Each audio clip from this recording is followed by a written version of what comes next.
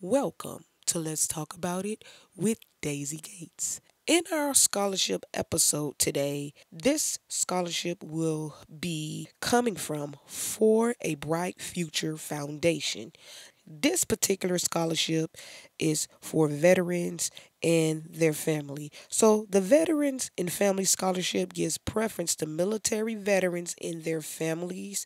The scholarship supports students pursuing a degree in education or STEAM. STEAM is an acronym for science, technology, engineering, art, and math. The application admission deadline is May 31st, 2023 at 11:59 p.m. Eastern Daylight Time. Now we just got into May.